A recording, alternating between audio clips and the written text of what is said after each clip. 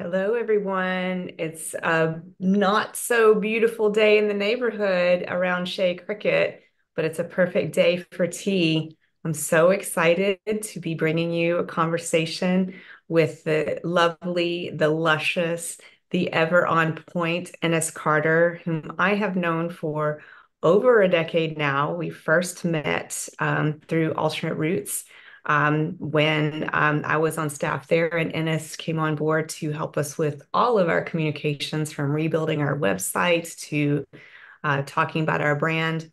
Ennis is the founding director of Social Impact Studios based in Philadelphia, Pennsylvania. And she got her start as a community organizer in New Jersey. I'm so excited to talk about that part of her life because I'm telling y'all, Ennis is the OG. She started campaigns that are still with us today, like I think Meat Free Mondays, all kinds of cool stuff. And now she works with nonprofits and artists all over the country, helping them tell their brand stories. So Ennis, are you there? Ennis, knock knock knock. Ennis, hello. There she Hello. is. So glad you're here. Are you going to be having some tea today? I am having tea today. Oh, I'm why don't you having tell everybody about what tea you're having, and I'm going to get my hot water and start brewing mine. I'm having a lemon lavender tea in Mm. honor of Shannon, Oh, because she is a grounding and calming force in the world. oh, you just made my day. Well, I'm going to have Seven Flowers tea, which is in honor because it was given to me by Bailey Barish, whom you may remember from Alternate Roots. Yes. Bailey is one of the biggest tea aficionados I know. She has this very robust tea collection. And I have spent many a week at Bailey's house as she's traveled the planet. And her tea collection is also from her travels from the planet. And it's so robust that her tea drawer fell on me one time. That's one of the benefits of being an OG, Yes, is that you get to accumulate a lot of tea. yes, indeed. So this is her most recent tea gift to me, and so I'm really looking forward to trying it.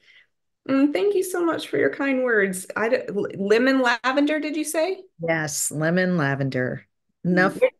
enough little punch of a lemon, but a lavender to calm you down. Where did that come from? It's just a tea I've had and I really like. Nothing, Nice. nothing special. I think it's, something I bought at a supermarket somewhere, but it was the right blend and seemed perfect for today. Lovely. Cool, cool, cool. Well, thank you for being here with me today. I know you're often on the Zoomy Zooms with people all over the place.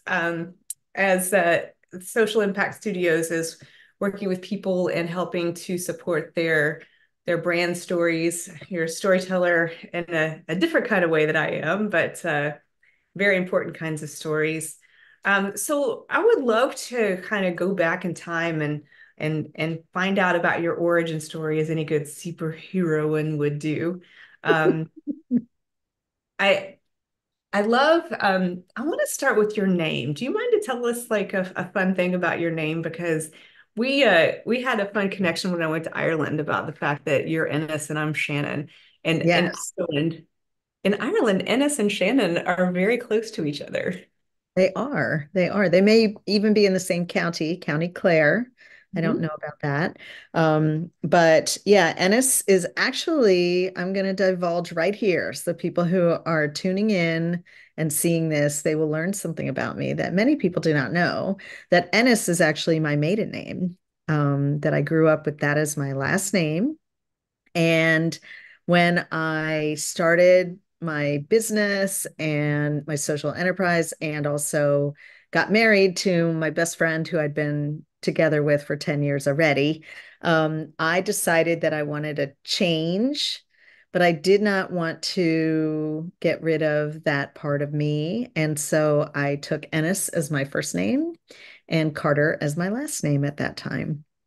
And Ennis actually means in Irish means island. And so it's a very interesting I think of it often because my original first name is Deborah, which means the bee, and that's a very communal kind of character that's buzzing around and doing different things. And I'm thinking about your flower tea, kind of going from person to person, which I still do. And Deborah is also from the Bible. She was one of the first judges and generals, a woman general in the Bible, who used to sit under a palm tree, a date palm tree, to hear people's come to her and get judgments and different advice. So I still feel very connected to that part of me, but I really, felt like I was grounding into my own little island in a good way, to develop myself in that middle period of my life, as I get close to 60 in a couple years, that Ennis felt like the right fit. And so I've used that ever since. I spent a lot of time in my young life playing around with my name in all kinds of ways, whether I was playing around with how Shannon was spelled or I had a nickname Cricket for a long time. That's why my personal email address is Red Cricket, and I live in a house called Shea Cricket. There's still to this day a few people that call me Cricket.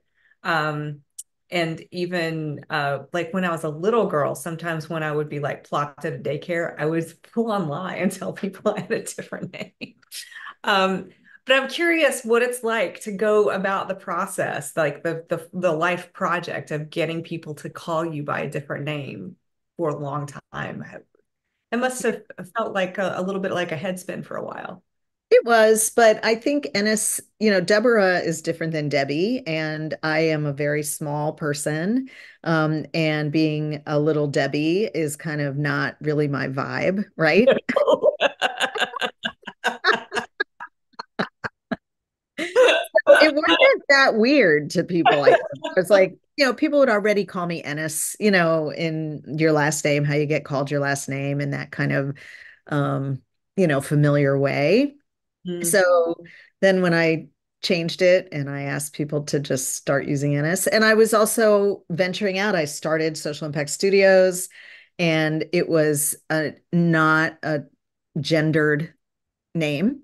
mm, That was intentional, because I really wasn't feeling like anybody needed to really know that. And it just kind of stuck. And I mm, just kept doing it. And I still respond to Deborah or Debbie or any of those little things. And I did the same thing. I used to spell it with an I, and then, it was a Deb. And there's all sorts of different ways to, use that name. mm. But I think because I when I feel really sure about something,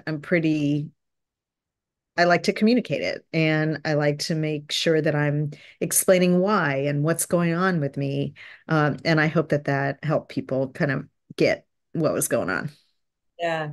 I love that. Like, I think that is a very strong choice. I remember when you first told me about this when we were working together all the time, that the idea of having a non-gendered name and how that would could potentially change your applications on things and people's assumptions about you. And it does, like, you are a force of nature. Like I I hope people can already see that about, our conversation. Like if somebody didn't meet you in the real world, but even like you wouldn't really know that you're kind of like on the shorter side of stature. Like That's a you nice way just of saying it. I'm not even 4'11", so I am definitely on the shorter side.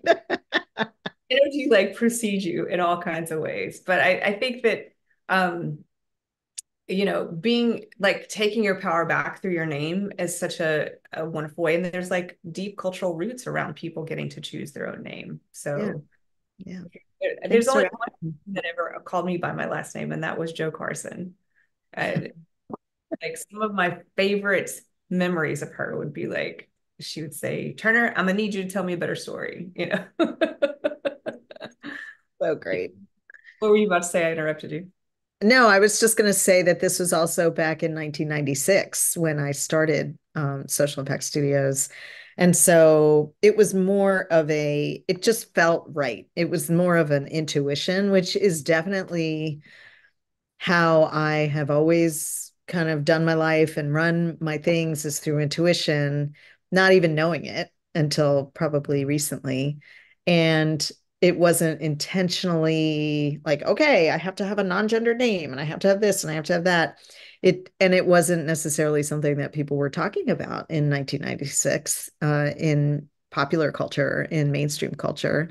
So it was a little bit of a, a lift, but it felt so right that it didn't really just kind of happen.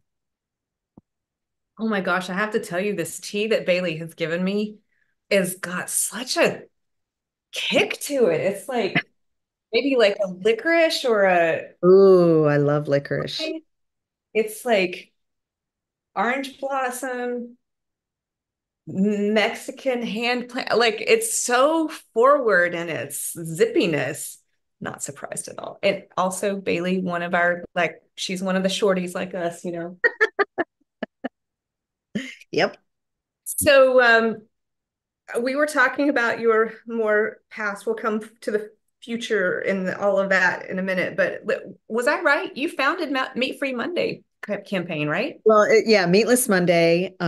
We were part of an effort to start that with a foundation up in New York and a former madman named Sid Lerner, he's an ancestor now.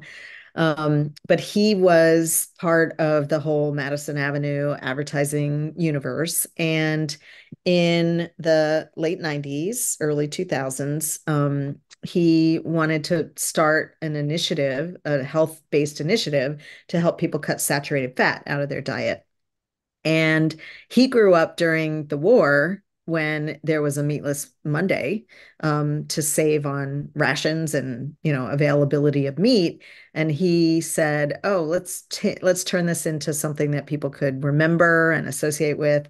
So then we helped develop the whole look and feel and the identity of it and the storytelling and also we piloted local initiatives as an organizer. That's something I also think is super important. It's not just about having a cool logo and a cool name, which is always helpful, but just getting on the ground. And honestly, when you're doing a campaign to try to get people to stop doing something, you want to give them something else. So we would have chili cook-offs with no meat in them, things that people love no matter what, and they don't even care if there's meat in it, to make it more fun and engaging. But yeah, we were the part of the people who made that a thing, and now it's a global phenomenon. Wow. Yeah, it is. It is. And so posters for the people, also a part of your early professional life in that way. Tell us about that. Sure, that's definitely one of my labors of love. So, Posters to the People is a project that actually didn't even start as a project. It started because I am a a visual artist who also loves public narrative and how we tell the story of what's happening in our larger social structures through visuals, through language. And I adore the history of social art. So, mural making and propaganda from all sorts of different perspectives, posters ultimately are a way to transmit information.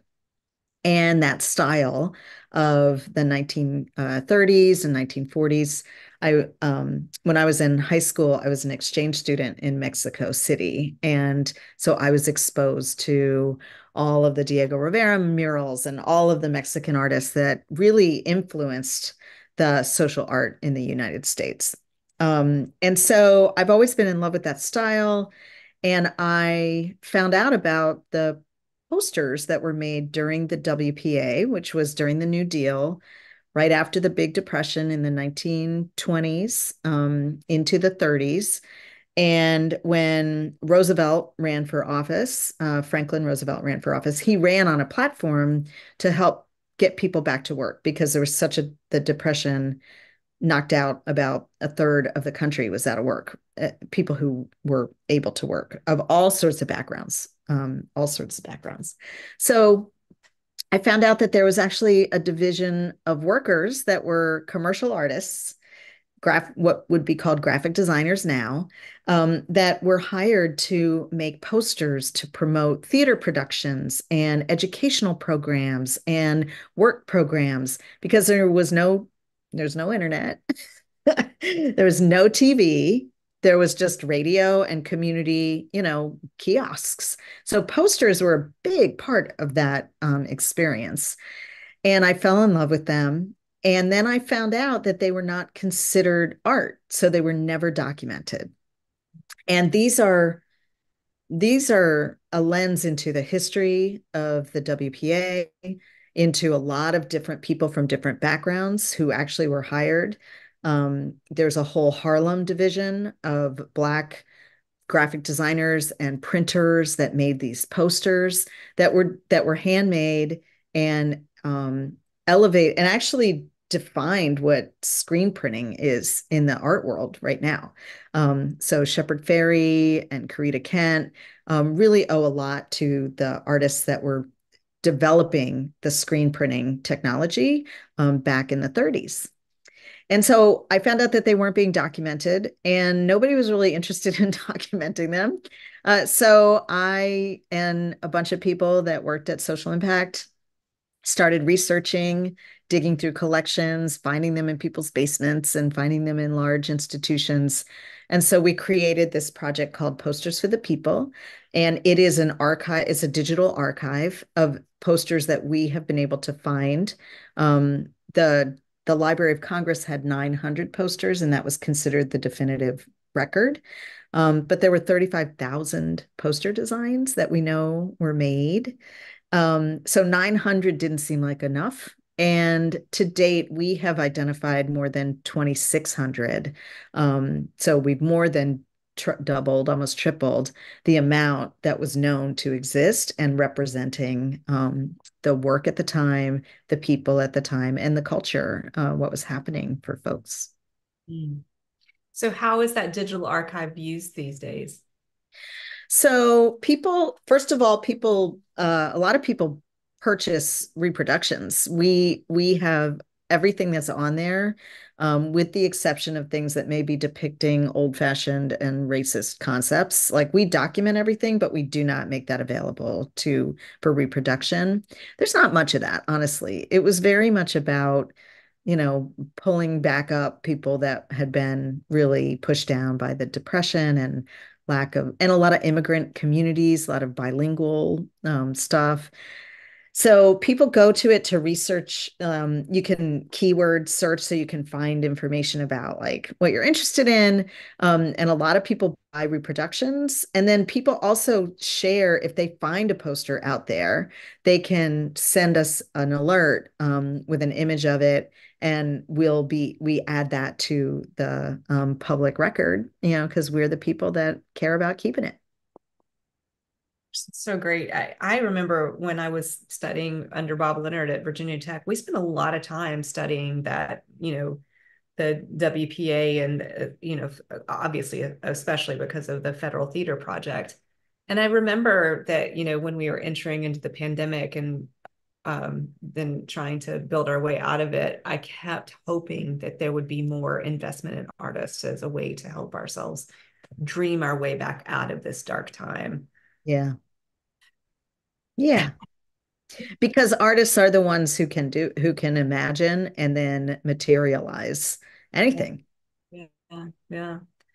So let's come forward in time a little bit and talk about what Social Impact Studios is and has been and what you're doing and Yeah, yeah. Well, thanks for identifying that I was an organizer because I went to New York University back in the 80s and I studied liberal arts like most people that I grew up in Virginia in the suburbs, kind of knowing there's a bigger world out there, wanting to do more. Went and studied philosophy and religion, got that classic liberal arts background. And then it was like, okay, now what? What are you going to do with that? And I knew I wanted to do something good, but I didn't know what that meant. And I got a job as an environmental organizer in New Jersey and working on good government issues like voter registration and hunger and homelessness, things that were really affecting public interest work. And I knocked on a lot of doors. I talked to a lot of people, ran campaigns, and I kept finding that the story is really at the core of engagement. And it's not just about making it clear, but it's about people finding themselves in it. And that communication isn't just about, especially as an organizer, as an environmental organizer, it's not just about telling people what's wrong. And especially now, the climate change issue, and especially young people. I have a daughter who's almost 20. um, uh,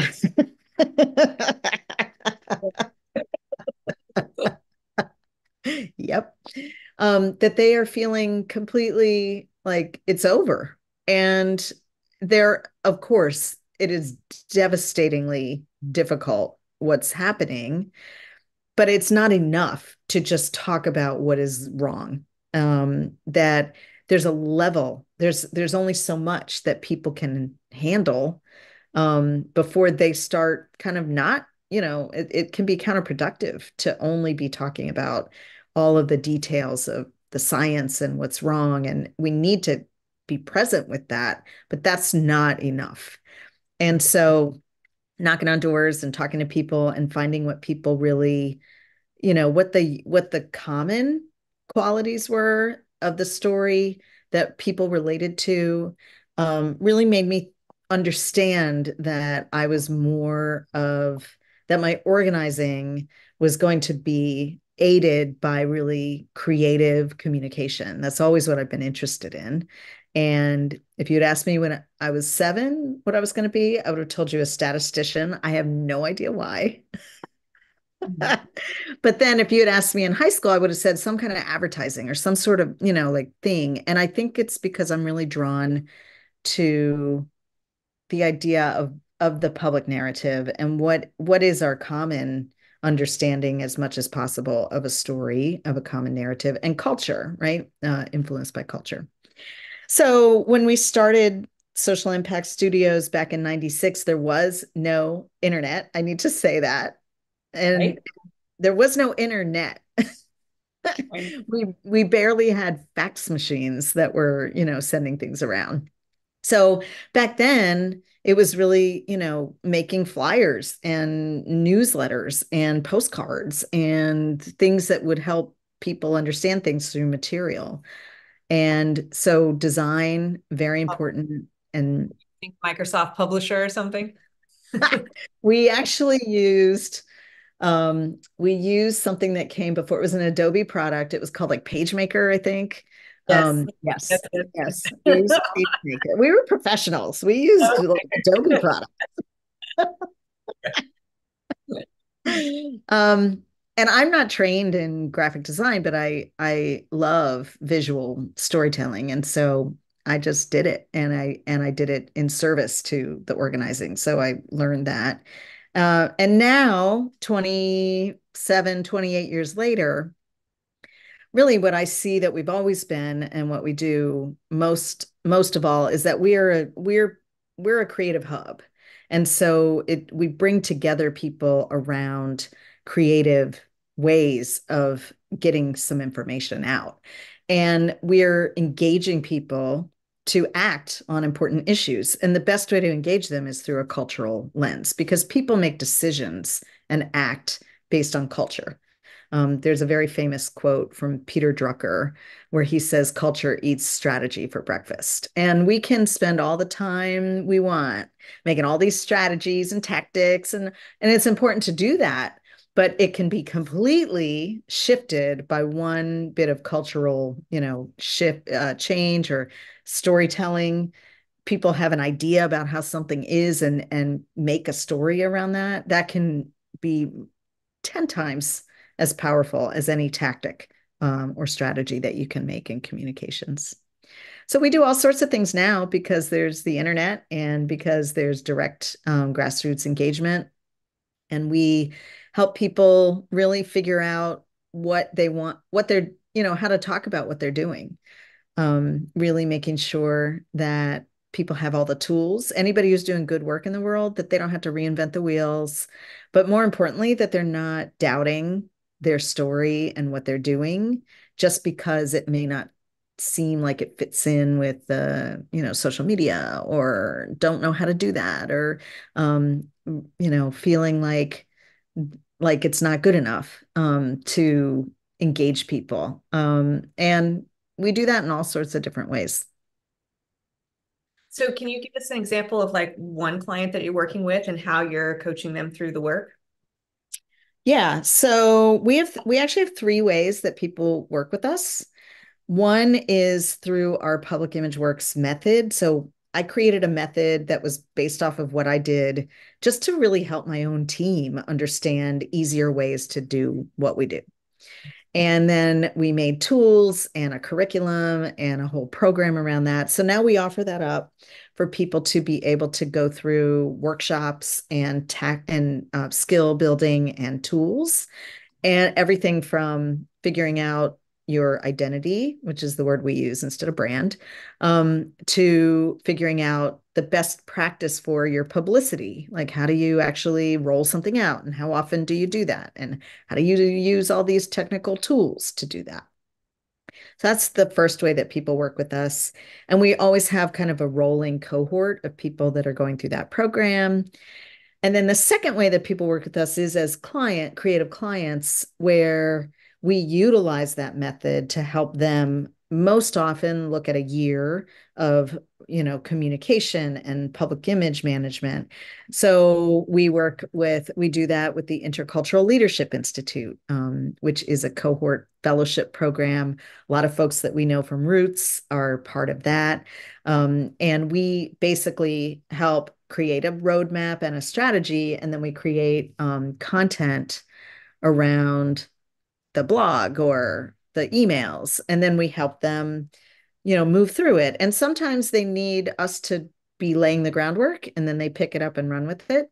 But sometimes we are the people that are really deeply embedded with them, almost in a partnership, and Ely is like that. But we're doing that with Ely. We're doing that with the South Asian Theater Festival, with the Epic Actors Workshop, which is in New Jersey, and they host a South Asian Theater Festival. And it's all volunteer run, but it's this amazingly professional level theater like festival. So we help with most, I would say the way that we help people, I hope the way that we help people is to remove barriers more than adding more to their plate. So communication is really just that. It's just about constantly sharing what you're excited about and doing that in a way that doesn't overload you and make it a whole other job. It's not supposed to be that. It's supposed to be easy and joyful, and activating your inspired ideas and getting the word out is inherently mission work, in my opinion. It's really the mission work because it's about connecting to others. Mm. So, and then the third way that we work with people is in direct collaboration. So we are partners on a couple of different projects. So last year we developed a game app for in collaboration with the Discovery Orchestra, which is a teaching orchestra that teaches people how to listen differently through the lens of classical music, learning the parts and the pieces of classical music. And so we figured out a way to trick out technology in a way that was affordable and developed a Duolingo style app called Aha Classical. And you can go in and you can take quests, and you can go do listening guides, and you can earn notes, and you can earn scores and all of that. And it's in the app stores. We figured out how to do it at a fraction of the cost that most apps would take to make, because we put in our sweat equity and our love of this project, and they put in some money to help us like make sure we could keep the lights on. Wow. You should be selling that to schools. That's Yeah, awesome. yeah, yeah. Yeah, but Wow. it helped us develop. Every time we do something, we learn how to leverage whatever it is in the benefit of social impact. So now we know how to do this. We can do this for more people. Hey, can we go back back to the part where you dropped in about talking about identity instead of brand. I would love to learn about your philosophy around that. That's really interesting. Yeah. So it's not a problem to use the word brand or marketing, but I feel that the work that we're doing is the word brand literally means to burn onto, and it is inherently in that connected to ownership. It's connected to proprietary ownership.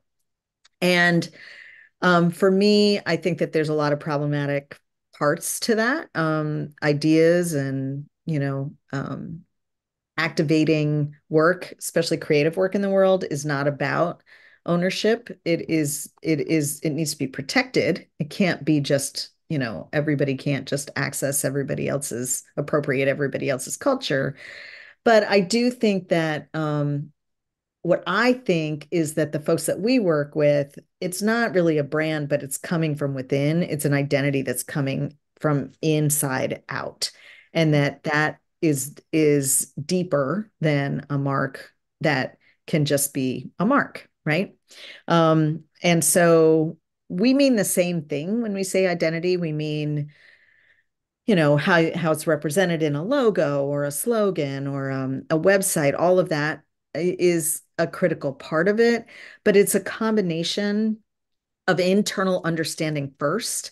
And often when people are thinking of brands, they think about what other people want, and that is important, but it has to be in relation to your own values and your own understanding of what you believe you're doing, why you're doing it, what the vision is of it. Um, so that's one reason that we use the word identity instead of brand. And that all of the things that are associated with that are actually your identity resources. So having your visuals and your messaging and your website, all of that, those are resources for you to like cultivate, not just make sure you've got in a box. Mhm. And then the companion to that is the word marketing, which honestly, if we lived in a culture where the open market was the way that we were all doing things. So, one of my favorite TV shows is the street food show on Netflix. I don't know if you've watched it, but there's people all over the world that are, they make something beautiful and delicious and then they're selling it on the street. And most often it's in a market situation or they're literally carrying it around in a cooler, like yelling on the beach, like, I have these amazing empanadas, come get them.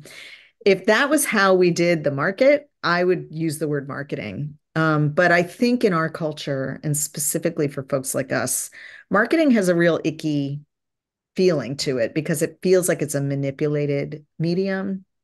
And I think that it's not only exclusively connected to capitalism, but that's how it's really been developed. And I've worked with a lot of nonprofit organizations that have been told by funders and other people that might be supporting them that they needed to get more professional or they needed to get their marketing tighter. And I think it's really more about publicity and the word public. Like it's about sharing your story. It's about shouting it from the rooftops, not about like, are we selling something? Am I selling you something? And so I think that's why we use, and words are important, right? Mhm. Wow. Well, I'm sold. Um, so, the reason why I'm having these conversations with people near and far is because I am working on my first full length Shannon Tells a Story project. And yeah, a teapot. I'm a little teapot coming soon to a theater or a house near you. And I've selected four words as sort of the pillars of the project: possibility, power, passion, and purpose. I'm wondering if you want to tell us a story today that do you have any like resonance or like a story that these words pop off for you? Wow. So many, because I use those words all the time. Possibility, power. What was the other one? Passion. Passion, purpose. So I love these words. And I am going to ping off of the word power, because I think so many people bristle at the word power and get uncomfortable around the idea of power. And I want to tell a story about um,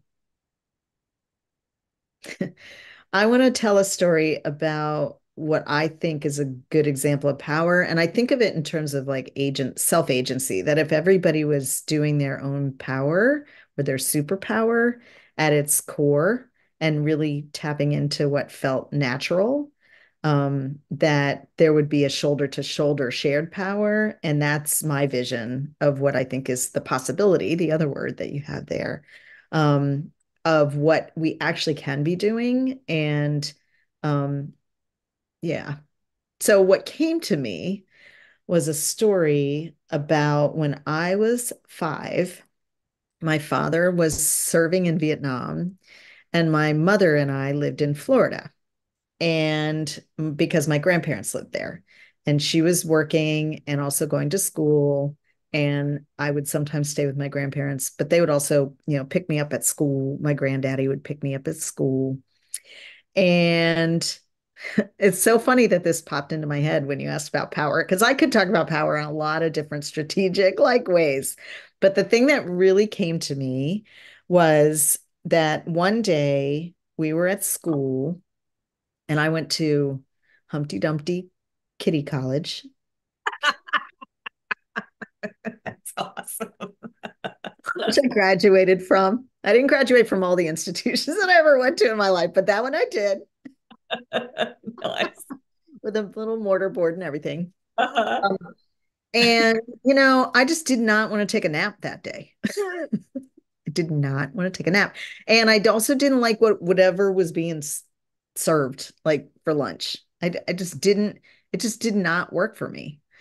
Um, and I remember this very vividly, just saying like, oh, I got to call my granddaddy and he'll pick me up and my day will be done. I don't need to be here anymore because we're just going to eat this crappy lunch and then we're going to take a nap. And I even though I'm small and I was small then, like I would not have been able to reach the telephone. And somehow I pulled a chair over, I got up to the telephone, and I called my granddaddy to come pick me up. And he did. I'm done here. Take me home. That is so And awesome. yeah, that just came up to me because, first of all, I do think that I don't ever, ever, ever underestimate the support that I had in my family to feel comfortable and confident that somebody had my back, right? And I know that not everybody has that. And I was very, very fortunate to have that surrounding me. But I remember kind of getting in trouble for that. Like I remember that they're like, wait, how did you do that? Like, what are you talking about? And a few things that came to me were what I had in my toolkit to be able to be empowered. So I had a community, I had a support of just one person. It can just be one person. It can just be one thing, one place, one institution. It doesn't have to be everybody in the world. I had some knowledge of a phone number. I knew how to communicate. I knew at 5, like how to call my people. And I think that that is really key to power, which is like, do we know how to connect? Can we put the bat signal up? Can we reach out? Can we, I knew how. And it was just like deeply embedded. And then I also had assistive technology. I had a chair. But I had to go get it myself. And that to me is also agency. And how my wish for everybody is that they have some kind of sense that they can go get a chair on their own. They don't need permission to get a chair to be able to activate this communication channel. That everybody, that's my wish for everybody, is that everybody can do that. And there may be people that don't like it, but who cares? Like ultimately, um, it worked out. He came and got me. We went and got ice cream or something. But it does take power takes initiative and practice. So I don't know if that's what you were looking for, but Oh, that is that's so great. I love it. I love it. This is like ready for your TED Talk. Which I really hope you'll do, and I'll be happy to help you formulate if you need any coaching. Um, well, I this is making me think about a story in the same time frame. Very different that like the opposite lesson. um as you may remember, I'm legally blind in one eye from a congenital cataract, and I would tell my parents when I was a little girl that I was blind in one eye, and they like, oh, she's just no dramatic bullshit. such a funny Yeah. story. Yeah. And then so finally, when I went to kindergarten, they did standard grading on all of us. They sent me home with a note, and they would be like, "Oh, she really is blind in one eye." So then started like the endless journey of because it was lazy. It was lazy, and so it was like making the good eye do all the work. So they they started with just putting tape over the good eyeglasses. So I would like pull my glasses down like this, and like I was a little old lady and look over the top. And then they tried putting drops in my good eye, and I was allergic to them. Like I had this night where I just like cried and screamed and banged my head on the. I ended up in the emergency room. So then they tried doing patches, and every day I would go to kindergarten. Farmer in the Dell was the name of my kindergarten because I was in Tennessee. The farmer in the dell, the farmer in the dell, hi ho the dairy-o, the farmer in the dell. Yes. I went to Farmer in the Dell every day with a patch on my eye, and every day I would come home with no patch on my eye. And for a minute, they got hip to the tip that I was throwing it away in the wastebasket in the bathroom. So the teacher started like following me into the bathroom to make sure that patch stayed on. And then the patch just wasn't coming home with me, and it was a total mystery. Like I became a genius at ditching the patch at some point in the day. Nobody could figure it out. At the end of the school year, brought home all of my stuff, including my nap pillow, which had a little hole in it. And so I was taking off my patch and stuffing the patch in the little pillow. And my mom washed the pillow, and like 27 patches came out. And I was in so much trouble for that because, they were really trying. And, in retrospect, like I really wish that someone had done a better job of like figuring out how to keep the patch on my eye, because I would have been in a better state. But it felt like they were tying one hand behind my back. Yeah. Uh, Yeah. but in terms of the really lovely storytelling bow that you put on your story, I think about that now in terms of the bad lesson of power that I was learning, which is I was accessing power in a back channel, sneaky, couldn't couldn't say what I needed, wanted, and so I just went around and got it any way that I could. And Mhm. I think that that is oftentimes, unfortunately, some white women think they don't have power, and so they don't talk directly to the person about the thing that they need. They just go around the person and get it done some other way. Yeah. Yeah. Yeah. I think that's so, I mean, part of it is people doubting their own ability to communicate, right? And fear about communication, and then identifying only certain people as having power in our in our society, and just wielding that. Yeah, that's really interesting. Okay, so one more little trick to get you to tell a story. I have these dice on my screen here. I'm gonna roll them. You tell me Uh-oh. when. Tell me when you're rolling them. Are they rolling? Yes, they're rolling. You tell me when to stop. Okay, stop. 87.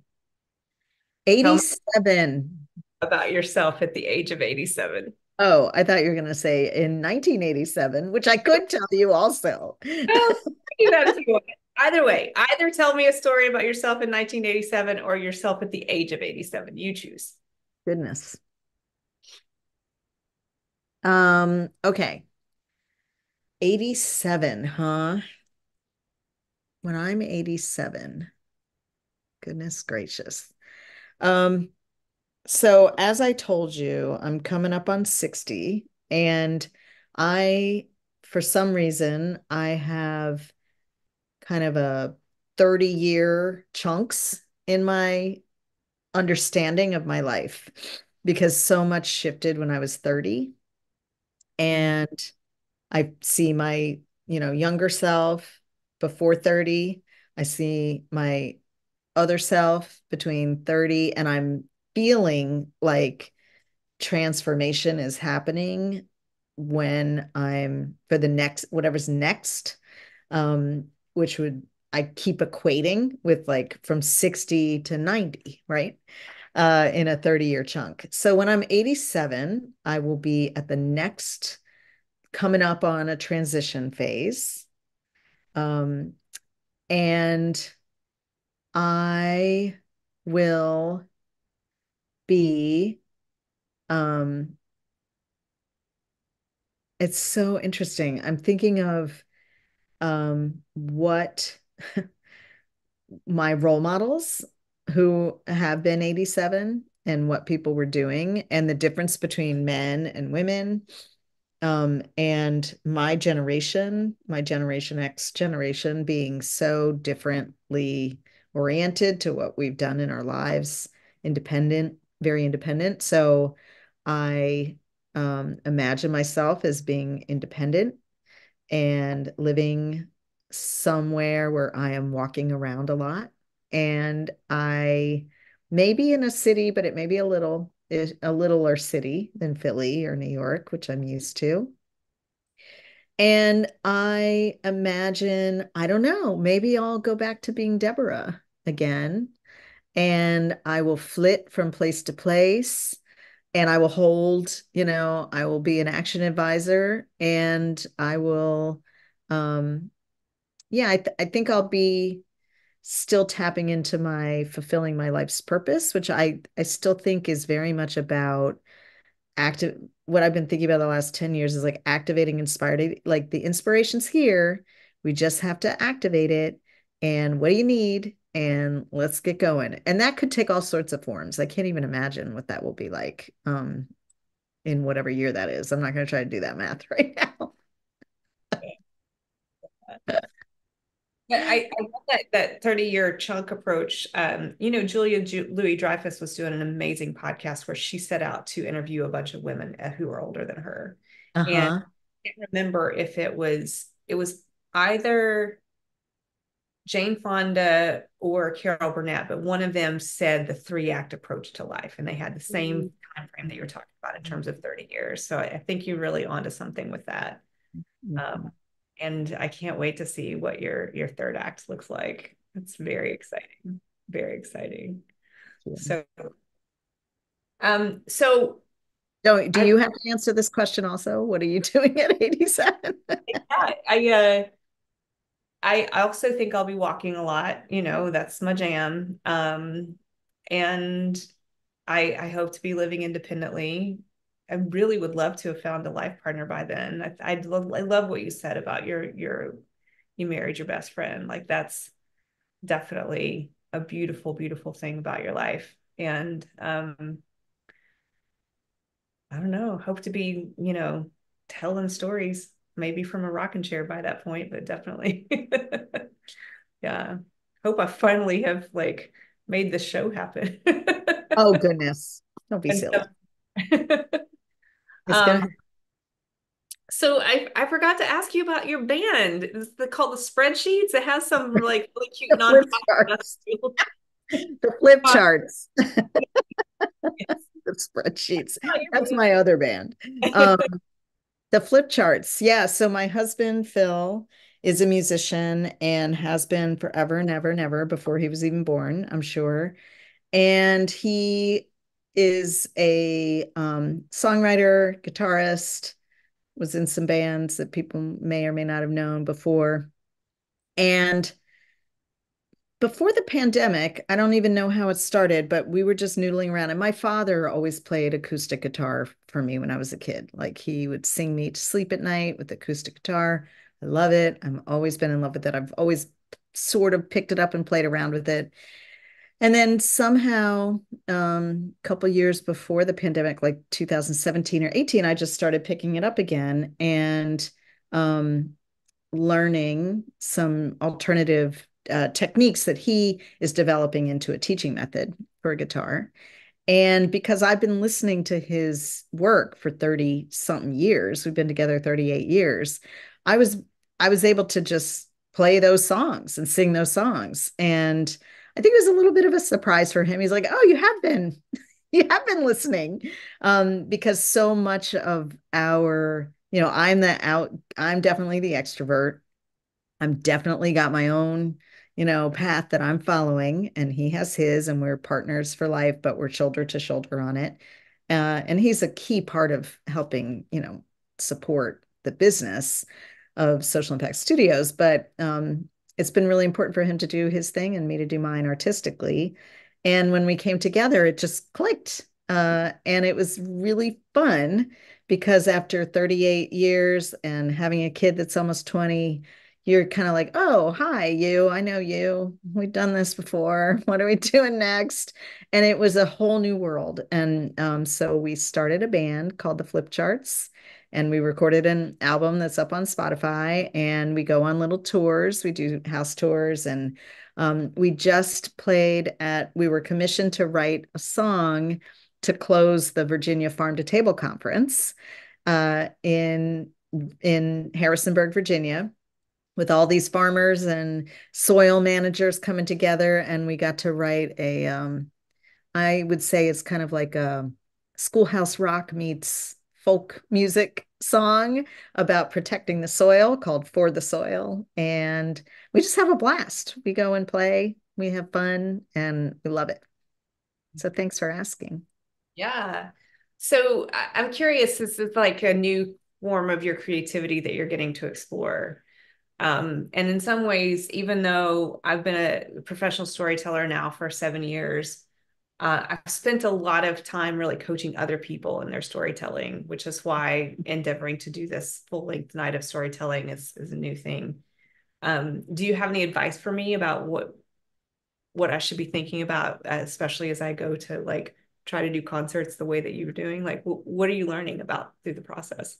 Yeah, I am learning that that's a really good question. I'm learning um that there people see people will always see you through their lens, right? And there's that um book by Gay Hendricks called The Big Leap, which talks about being in four different zones. There's the zone of incompetence where it's like you shouldn't bother doing things like for mine, I should never try to fix my own car. Like that would just not be a good use of my time and would not work. And I should just not do that. And then there's zone of competence, which is like you can do it, but other people do it better. Why are you spending your time? And sometimes we do those things just because it's a way to like, I'm going to print out and fold and stuff all of these envelopes or whatever, because I can, and it will feel like a sense of accomplishment. And then there's the zone of excellence, which is something that we've developed over time and we have great skill at, and people see us through that lens. So in my case, it's always like, she's a really good communicator. She's really good at like strategic thinking and branding and marketing and, all of these things that I do. But then there's the zone of genius, which is the thing that you would do no matter what, no matter who you are, you get into that place, you feel it, you whether you were paid or not. And for me, I continue to think that my zone of genius is helping people remember that it's possible, like to be an optimistic, cautiously optimistic person, but that we actually have agency in this world and we can make the world that we want, and if we're willing to work at it and bring others along and be willing to share and all of those things. So I would say for you, being aware of what your zone of genius feels like, because people will continue to only see you through your zone of excellence. And that you may have a feeling, an intuitive feeling about how you want this to go.